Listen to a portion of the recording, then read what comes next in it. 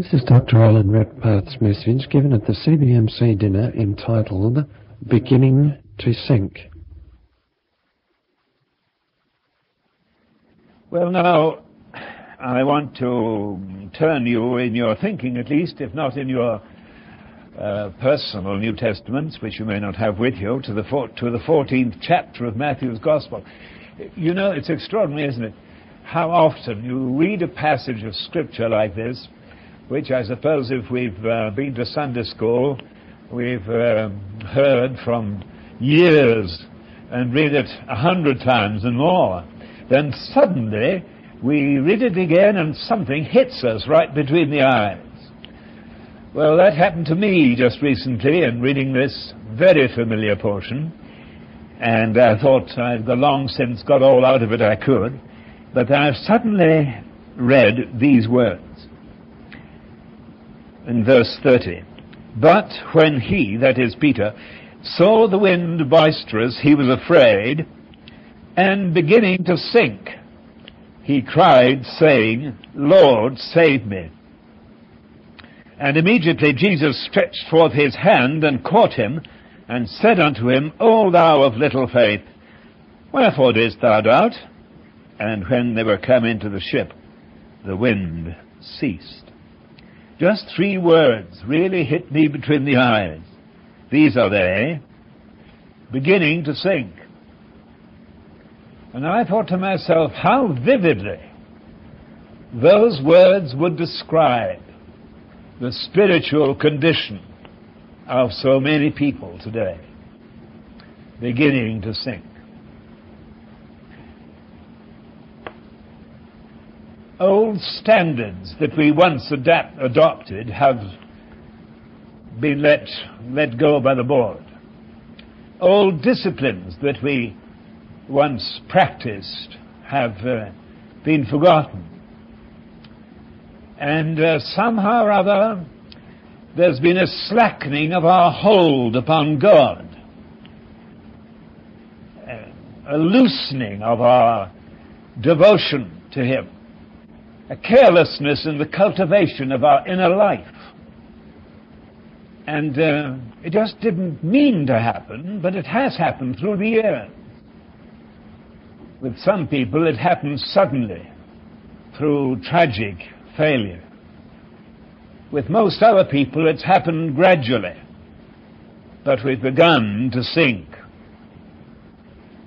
I remember a few months ago speaking to a businessman in my church in Edinburgh, a very wealthy man, judged by his dress, the way he was dressed. And he came up to me and he was quite evidently moved by what he'd heard that in the service. And he said to me, you know, everything you said this morning lived in my experience 20 years ago.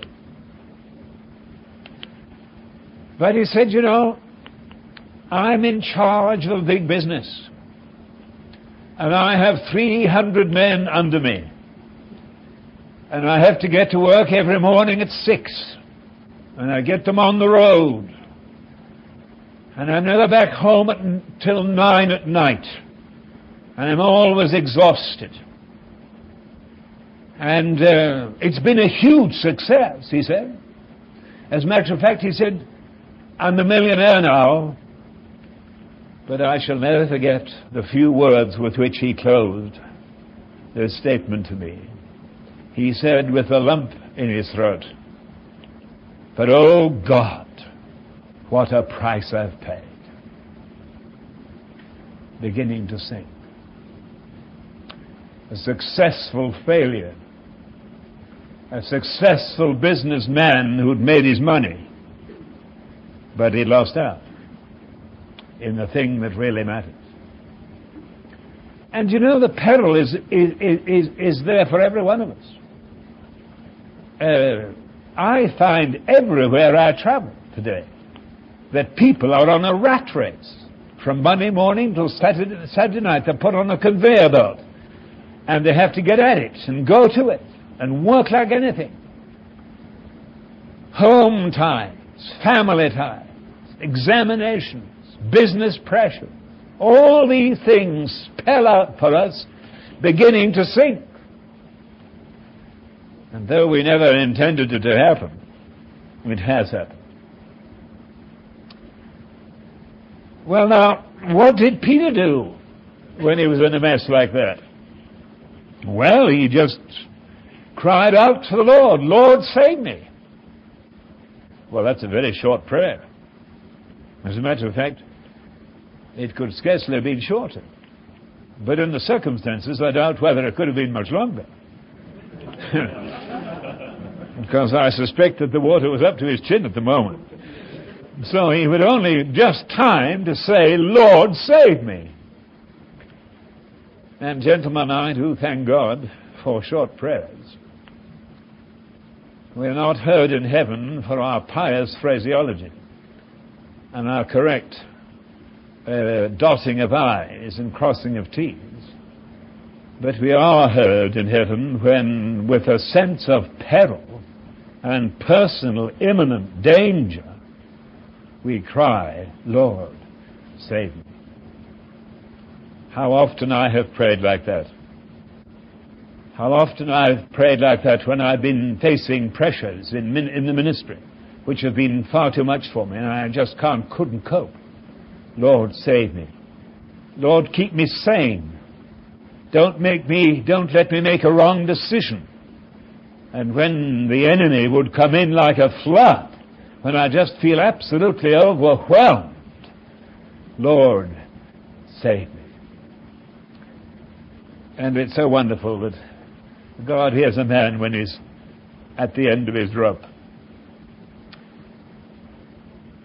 I shall be telling you in a few minutes just how he recently heard me when I was in that experience.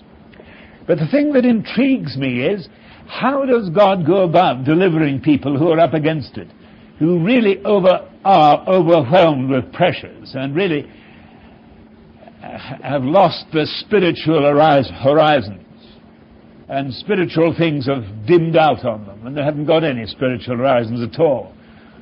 And when they're really absolutely overwhelmed, does God do anything for us?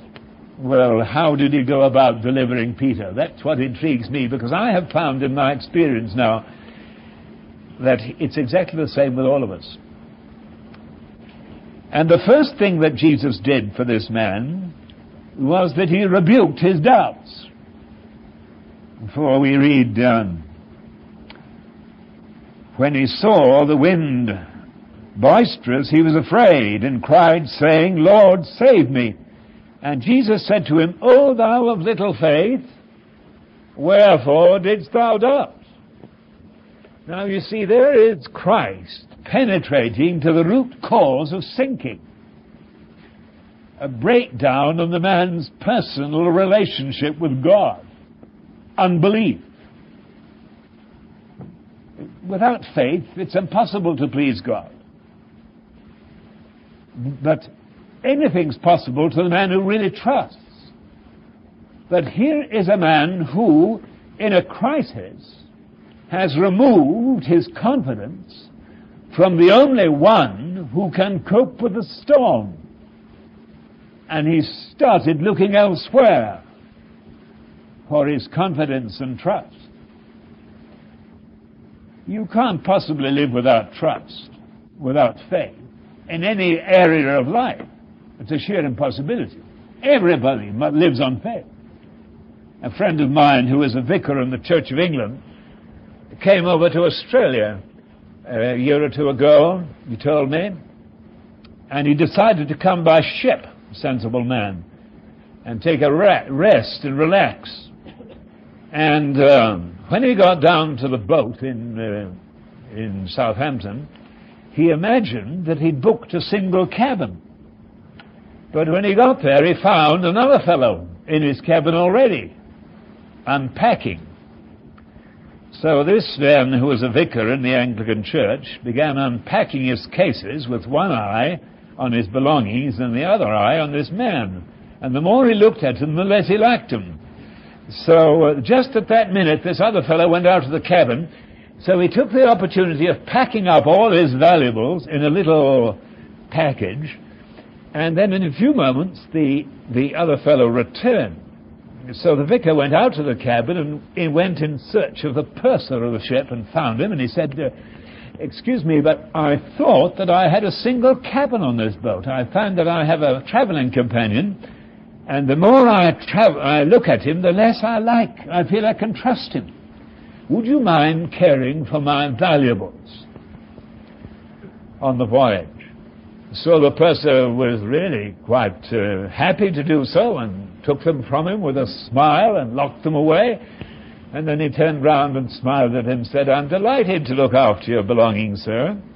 And it may interest you to know that your traveling companion has just been here and said exactly the same thing.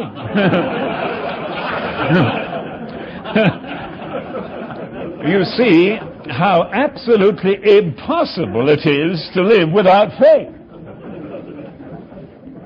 But you see, when a man stops trusting God in a situation, in a crisis, I mean, when he's really up against it, and he's got something to cope with that's beyond him, when he stops trusting God, it isn't that he stops the principle of faith, but it is that he puts his faith in the wrong object. He starts trusting someone or something less than the only one who has power to see him through. That's what happened, as the Bible tells us, in the dawn of human history. And the question, hath God said, thou shalt not eat of the fruit of every tree, was the question which was sown into the mind of Eve and caused her to doubt. But she didn't stop believing. She didn't stop believing God, but she started believing the devil. God hath, thou shalt not surely die. And instead of believing God's truth, she believed the devil's lie. And the experiment proved disastrous to the whole human family. For unbelief led to rebellion. And that's the root problem in the world today. We don't like being told it, of course, but man is a rebel at heart. You know, if ever the history of 1967 is written, it will be recorded as a year of great achievements, scientifically and medically. Things have happened in last year which never happened in history before. Heart transplants, for instance, with varying degrees of success. And the soft landing on the moon, all sorts of tremendous things. But still, with all the authority of the book behind it, the Lord says, except a man be born from above, he cannot see the kingdom of God. Cannot see it, cannot understand it. Because at heart, he's a rebel. It's perhaps difficult to believe that and very hard to accept it. But we all assent to it because not one of us likes the idea of authority other than our own. And S-I-N, which is a very familiar word in the Bible but very unpopular today, has a center letter which is I. And that's the trouble. Where we have the wrong person in control, it leads to wrong actions and wrong decisions. Of course, you know, in Britain, just now, for a long time, we've had what we call a constitutional monarchy. You know what that is? Of course, you Australians. It means that we have a queen who is number one, but she doesn't make any decisions. Harold Wilson and company do that, for better or worse. And the government make the decisions. The queen doesn't. Hands off. And the longer the monarchy exists, the more remote it becomes. The less it has to do with the managing of affairs. That's a constitutional monarchy. And the strange thing is that in the spiritual realm, most of us imagine that we can get away with that sort of thing. Sort of pay a visit to church once a Sunday and then live more or less as pagans through the week. And that's okay. But you know you can't. Because the essence of the Christian gospel, the very heart, the genius of it, is the dethronement of myself and the enthronement of Christ as Lord. And that's what makes a man a Christian. Nothing less than it. It's not his intellect. It's not his creed that he signs. It's not his doctrine that he believes. He can sign the most correct statement of doctrine, but that doesn't make any difference to him. It's what's in his heart, what's gone on inside. Has that man got a secret history with God? Has there something happened in his life in which himself has got off the throne? And instead of himself, now there's Jesus Christ. Of course, the enthronement of self in our lives takes different shapes and forms. I remember many years ago when my elder daughter, who is now a missionary in Africa, was a child of 8, her boyfriend came to see her one morning. He was 9. And, it's all off now. Actually, this incident settled the whole affair. But he came and got up on the gate beside her where she was swinging. I was looking through the window, and she obviously didn't approve of him that day, so she pushed him off. She gave him a dig with her elbow, and he fell on the back of his head. Well, no Englishman takes that from a girl for nothing, so he got up and slapped her face. And what was my amazement in looking out the window to see my daughter, who I always thought was very placid, catch hold of this chap by the scruff of the neck with both her hands and shake him like a rat. And they both fell off the gate, and they had a stand-up fight. And I had to go and rescue him, because, poor fellow, he was out of it completely. When I'd got the thing settled, I said to myself, what on earth started all that? Well, it was just a question of 2 young people who were a bit jealous of each other. Every right to the gate, much as you have. It's as much mine as yours. And they were jealous of each other and got in a bad mood, and the only answer to it was a stand-up fight. Now, gentlemen, don't think me very childish, will you? But that's at the root of international conflicts, you know. And to bring it nearer home, that's what causes the queue at the divorce court. And that's what wrecks marriages. 2 people who haven't learned to live in submission to one another, in respect for one another. That's the cause of so much disaster, just because there's this big capital I in our lives. So that's, you see, what happened to this man Peter. His doubts were rebuked. Now, why, says the Lord to him, why did you remove your trust from me and put your trust in something else? And Peter's doubts were rebuked. I have a shrewd suspicion that the trouble was that not only had he started putting his trust in himself, but he'd got his eyes on waves and winds and storms and problems and was majoring on them and was giving very little attention to the Lord. And I have a feeling, gentlemen, that that's your problem, and it's certainly mine. I don't speak to business people as a minister. I speak as a friend, as one of you. And there's nothing I have found in the ministry so possible that I substitute work for worship. And I got my priorities all wrong. And I find that over and over again we've got overwhelmed with problems and pressures of business life and home life and stresses and strains, and we've forgotten about Christ, we've taken our eyes off God, and we've found ourselves limited and working within the limited circle of our own resources. And frankly, the battle's been just too much for us. We haven't got what it takes. And we've been beaten. And we've gone down. Wherefore, didst thou doubt? Now, notice something else here, because the first thing was that Jesus rebuked his doubts. And I have a feeling that in this meeting tonight there are some men, gentlemen here, to whom God is speaking right now. Why on earth did you remove your trust from God? Why on earth did you stop trusting? You remember the childhood faith, the adolescent faith of your life, of your youth.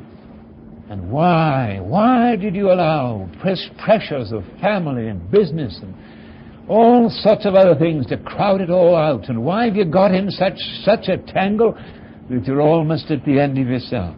Wherefore didst thou doubt? But look, something very exciting I see here.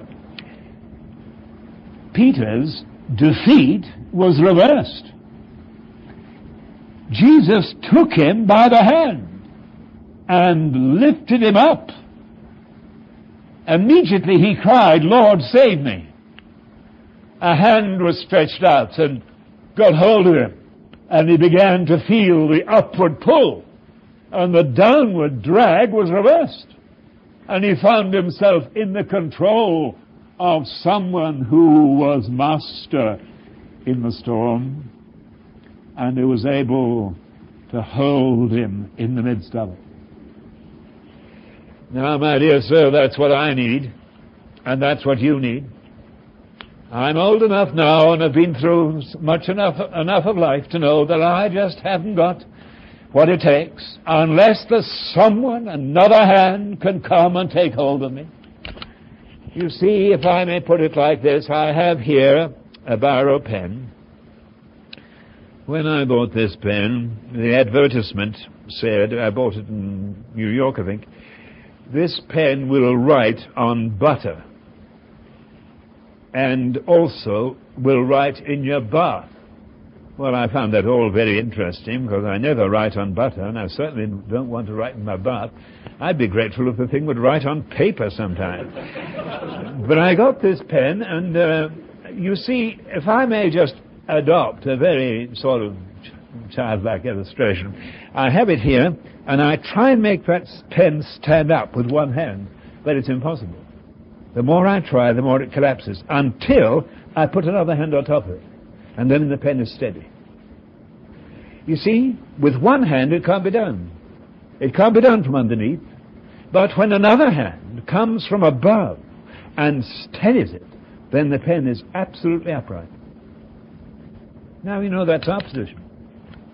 You see, the more we try to stop ourselves sinking, the more we go down.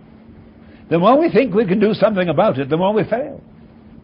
And we desperately need not just a visit to church, not just a kind of joining almost playing church and joining a social club.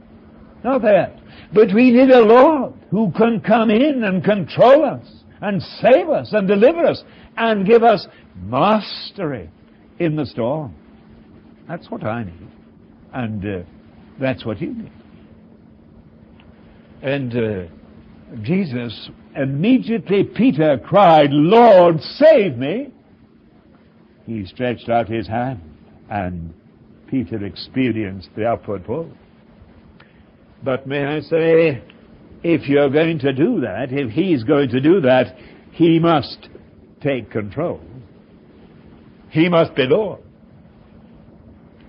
A predecessor of mine in Charlotte Chapel in Edinburgh, you may have heard of him, because I believe he was over in this part of the world, Dr. Graham Scroggie, was once speaking to a young lady after a service in his vestry, who had been stirred by what he'd said, and then he said to her, "Why don't you yield your life to Christ?"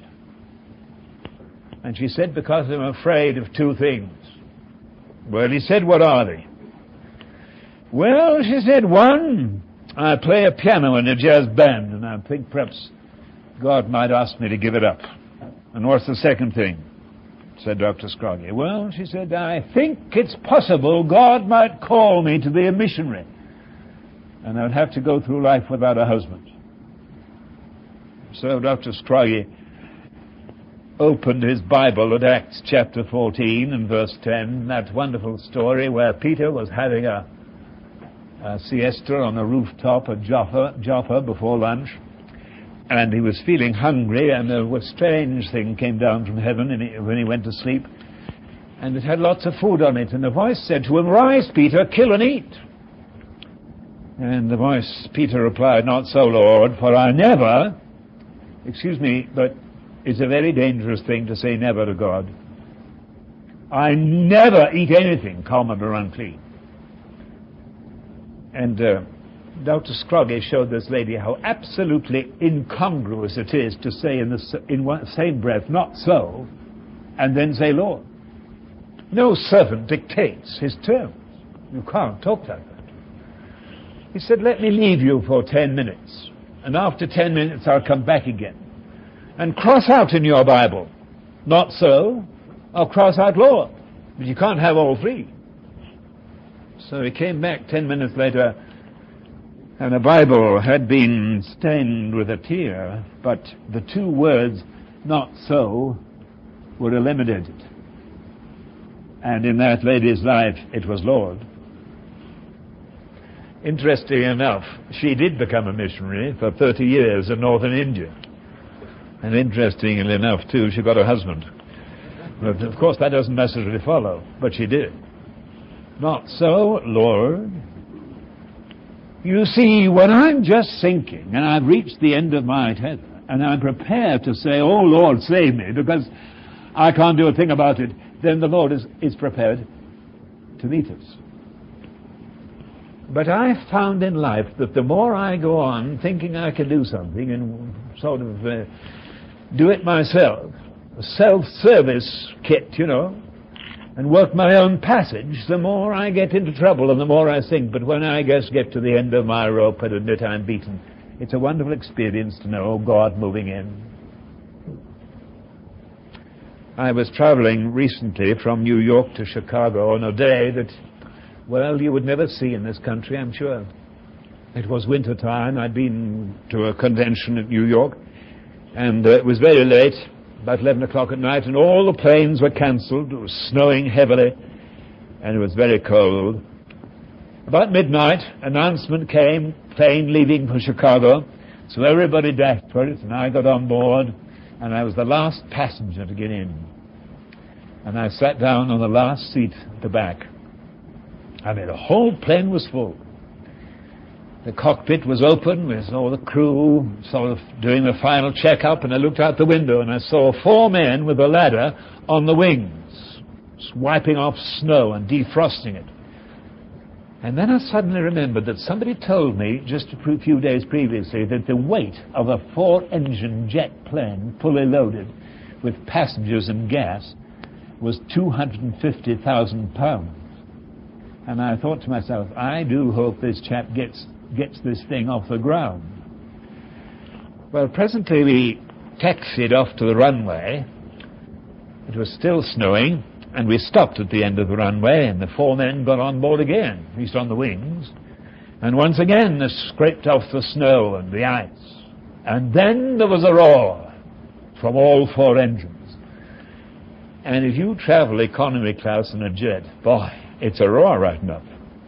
And it gradually increased speed until, I believe, at about 210 miles an hour, the pilot pulled a stick. And the nose went up in the air, and the plane began to climb. And it soared and soared and soared until it reached 35,000 feet in a starlit moonlight night. And I was back in Chicago in about an hour and a half. It was a law that came into operation when the power in the 4 engines of those planes was such that they overcame the law of gravity that held the plane on the ground. And the law of aerodynamics lifted it up. And as long as that maintained full power, the plane just soared right through the sky. And listen, the law of the Spirit of life in Christ hath set me free from the law of self. and sin. When I say, Lord, and I mean it, Lord, save me, at that very moment, He comes in with His Holy Spirit to counteract the things that get me down. And I begin to experience the thrill of the upward pull. My dear sir, have you found that in your life? Oh my, religion becomes an exciting thing then. Life becomes an adventure with God. It becomes thrilling when you really begin to know the upward pull. Oh, but you must say, when Jesus is Lord. I have just time, if I may, to intrude, I almost call it that, a word of personal testimony. But you know, the first time I came to know Christ as my Savior, when I heard the message of the gospel as a young businessman in training for the accountancy profession, if you had met me then, you would have said, he's the least likely fellow I've ever met to be a Christian. Because all my life was spent for fun and games, dances and shows, and particularly rugby football. I was playing for our northernmost county, Northumberland, and I had hopes of getting a cap for England. And I just loved rugby, and especially all the thrill of the nightclub and the party after the match and everything that went with it. But when I was in training to be an accountant, there was a man in our office who was different from everybody else. And I was in for our northernmost county, Northumberland, and I had hopes of getting a cap for England. And I just loved rugby, and especially all the thrill of the nightclub and the party after the match and everything that went with it. But when I was in training to be an accountant, there was a man in our office who was different from everybody else. I never seen anybody like him. The office hours were 9 till 5. He got there at 9:15, and he stayed till 5:30. And we stopped about 11 o'clock every morning for something stronger than coffee, but he never did. And then we stopped at 3 o'clock for tea, and he never did. And we had an hour for lunch. We took 2, but he only took 1. And at 4 o'clock we all wanted to get home to play golf or something, see, but he didn't. And we got mad with him. Absolutely furious with him. Especially I did, because I had to work with this fellow. I was sort of out on audits with him. And I remember a dozen of us one day in the city of Newcastle ganging up over glasses of beer and vowing that in 6 months' time we'd knock the religion out of him. And we really launched a hate campaign. And I had to report him to the senior partner for not keeping office hours correctly. And that was perfectly true. He'd get them to do well. And the only answer I got from my partner, the senior partner, was if you fellows kept office hours like he did, we could do with half the staff around here. Because that's what we hoped and we feared, you see. And all the effort we made with various clients reporting him for some bad ordering of books, it all fell apart. We couldn't make him mad, couldn't make him lose his temper. And I remember in a little country public house in the north of England, staying with him. It was the only, I was going to say hotel, but inverted commas, it was nothing more than a pub, with 1 bedroom, where there was a paint factory stuck out in the country because of the smells of the place, and we had to audit the books, and I had to spend nights as well as days with this fellow. Only 1 room. 2 beds, fortunately. One of them I shoved at one end of the room, and one in the other.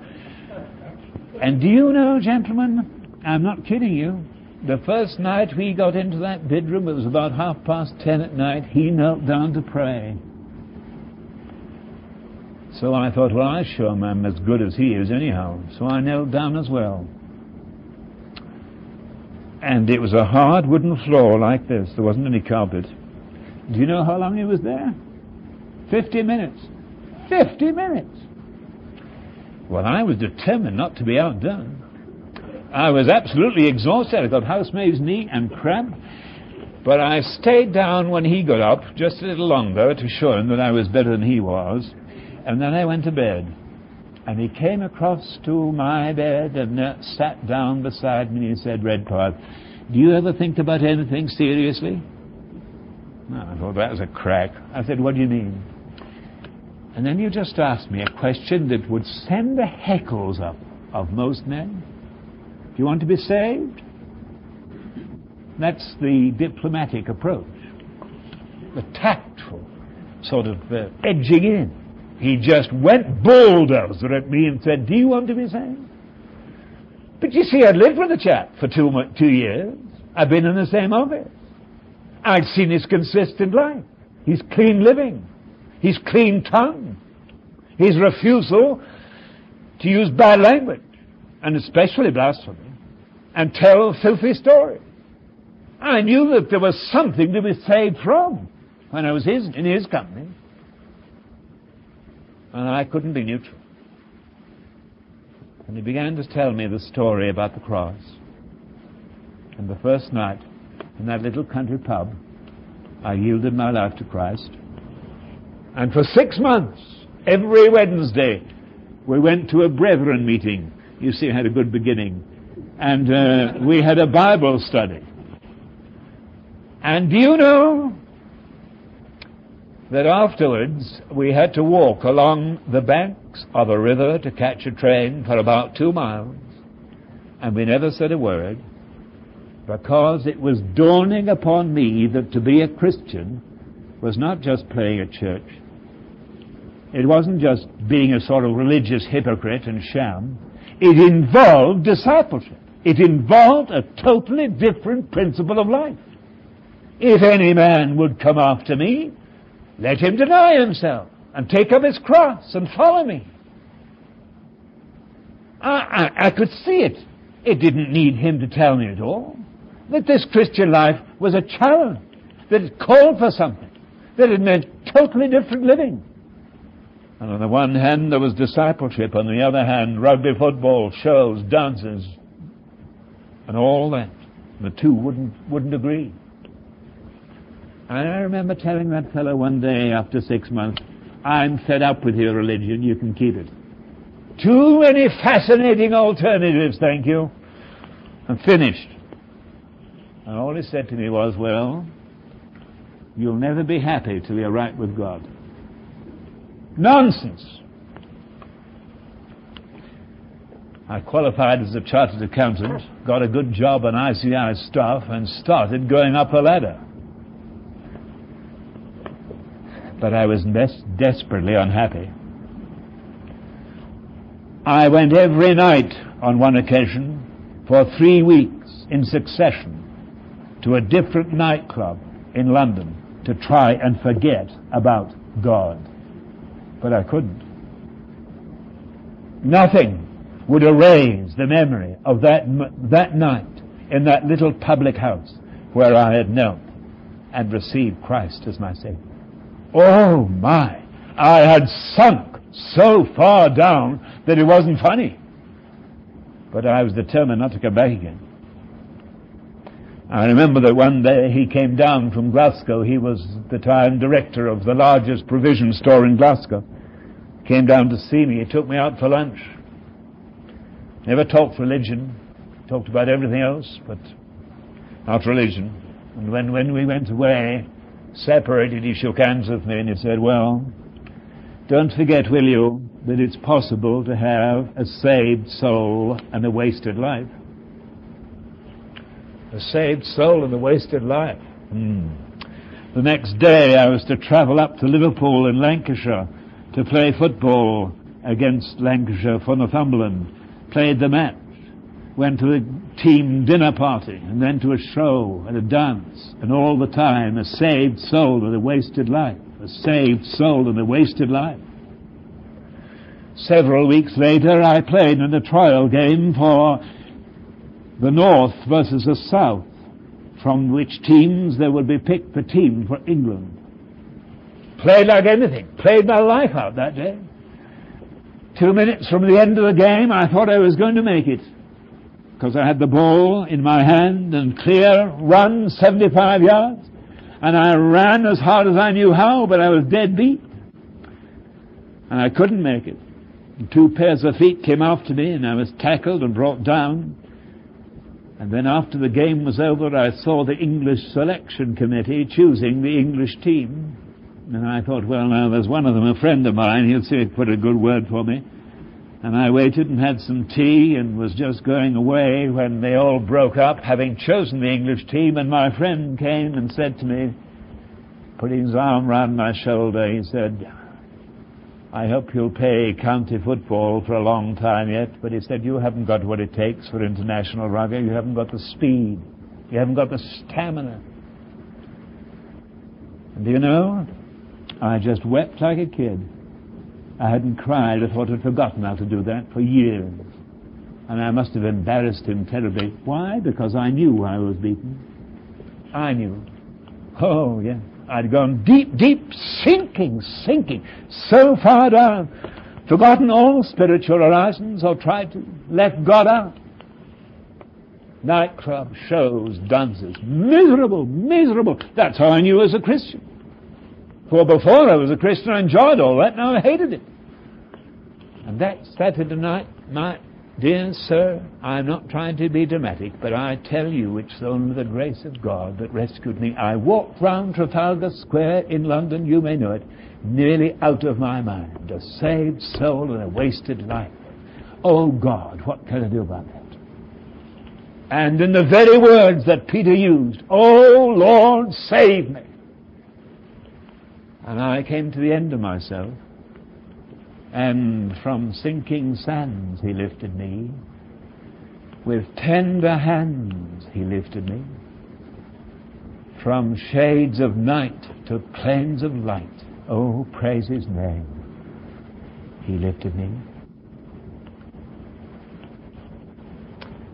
And I finished with this. You see, you get the upward pull when that happens. And then I'll tell you the most wonderful thing of all. When your doubts have been rebuked, and when you've had the upward pull, the defeat is reversed. Then the dilemma is removed.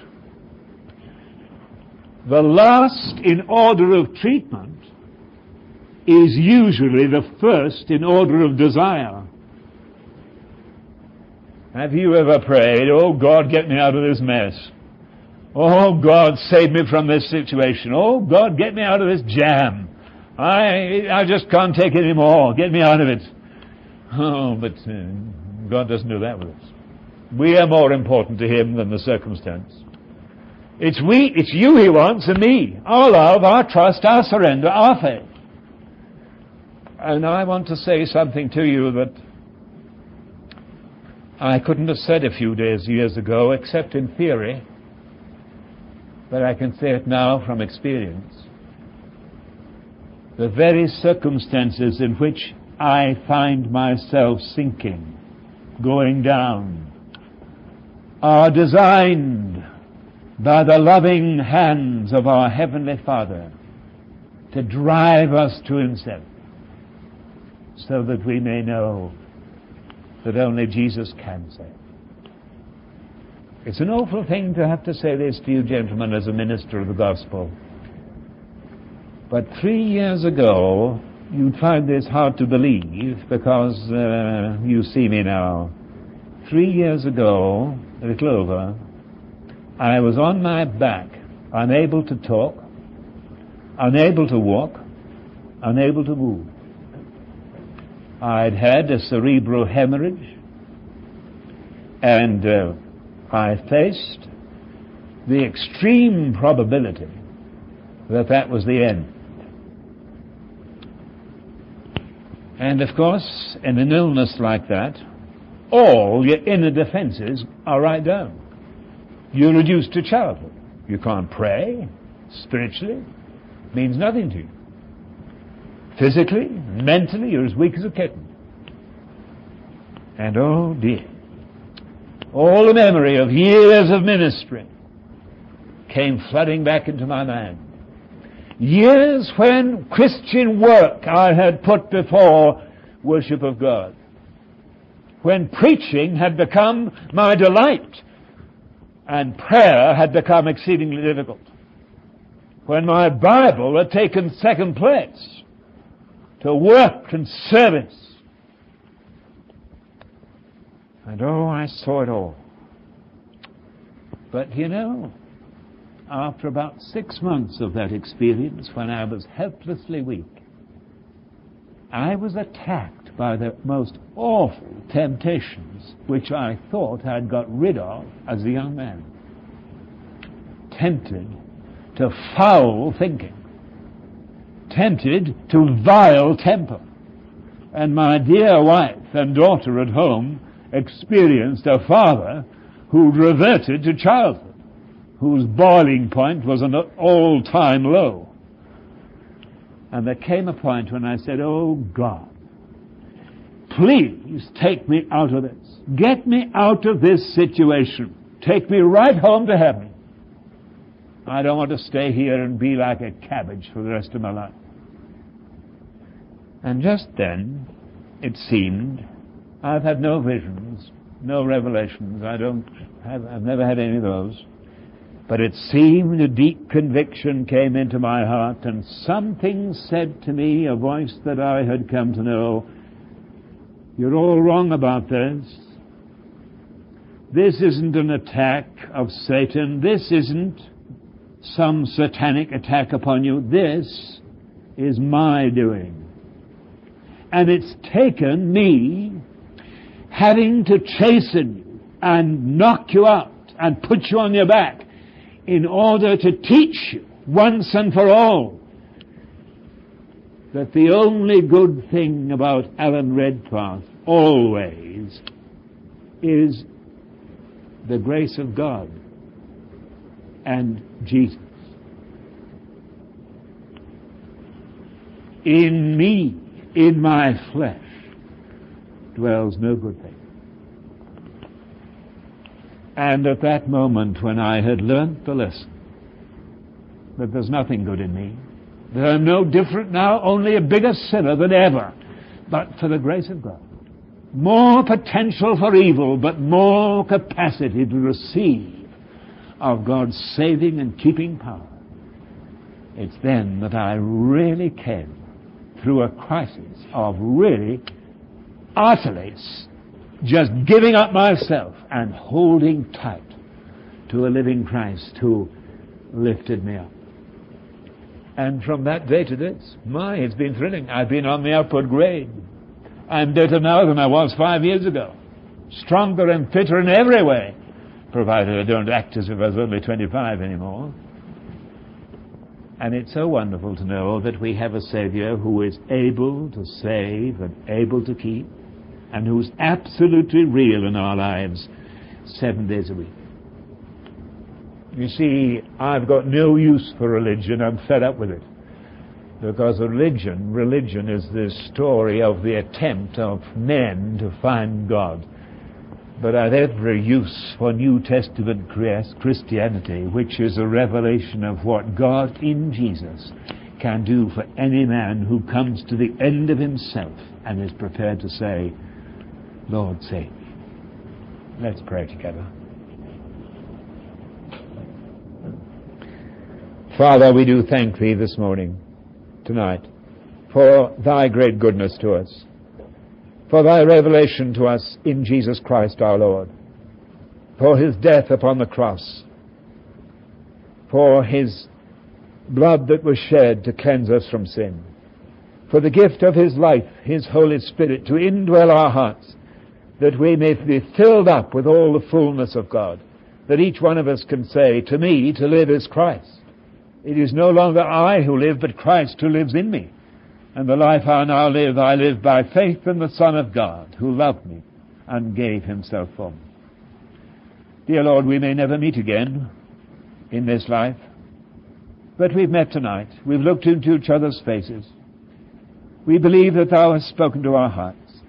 And as we leave this room, may it be that some of us from the depths will say, "Oh God, save me," and will know the experience of the upward pull, the saving power of a living Lord who is the same yesterday and today and forever.